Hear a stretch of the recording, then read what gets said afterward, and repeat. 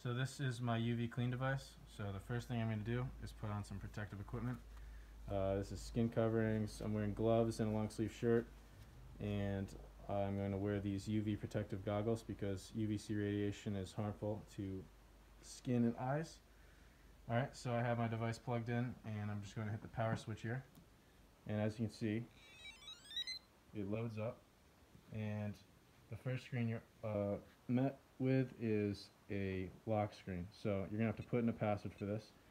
In my case, it's 3399, and this is to prevent unauthorized users from using the device. So as you can see, there's a main menu here. There's handheld mode, auto mode, safety info, and so the first thing we're going to do is handheld mode. So this is basically just toggling the bulb on and off, so you can use it as a wand. So I'm going to start, and then the bulb comes on, and you can see I can use it as a wand, just back and forth to sterilize the surface. And then I'm going to click stop. So go exit, back to the main menu.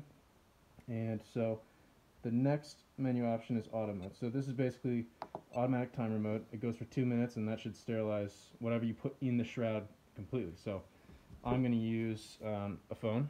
So I can put the phone inside the shroud and then click start.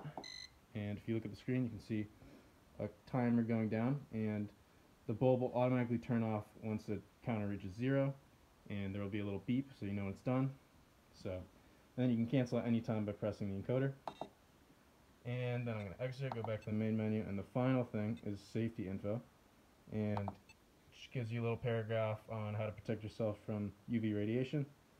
And then when you're all done with the device, you turn it off, and that's the UV Clean.